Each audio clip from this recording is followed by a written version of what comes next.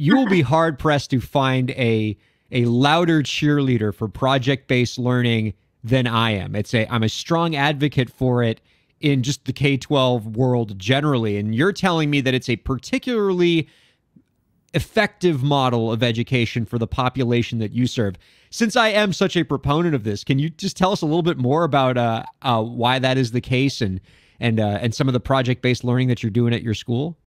Absolutely, yes. I mean, this is a model that, has been known to produce great results, for neurotypical kids, showcasing what you can do and figuring out all of the elements of a project is the highest level of demonstration of learning that you can do. But typically that's absent from special education programs. Why? Because we're told, oh, the kids can't do that. That's too much for the kids. We have to worry about the basics for these kids. Yes and no.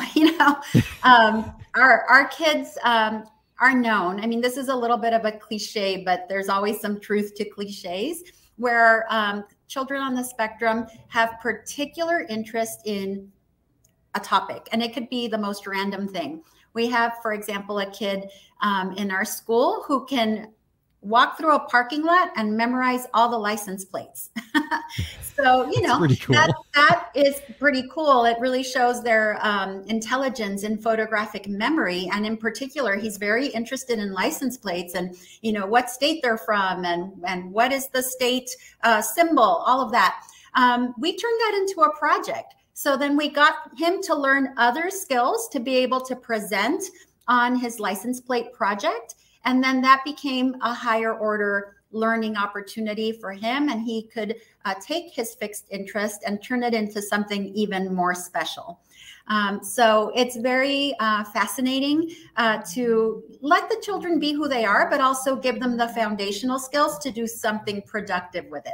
That's marvelous. I love hearing stories like that. Anytime you bring a PBL success story onto this program, you're going to make me smile.